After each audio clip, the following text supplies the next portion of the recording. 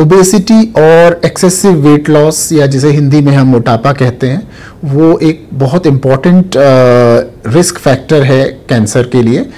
People who are obese, they have high risk of developing cancer of the pancreas, cancer of colon, uterus, breast, etc.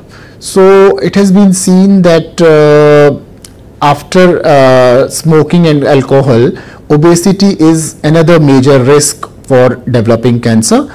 And in this world, on an average, around 15% of women and 11% of men, they are overweight. So all these people are at high risk of developing these cancers, and that is the reason that they should try to keep their weight within the specific range.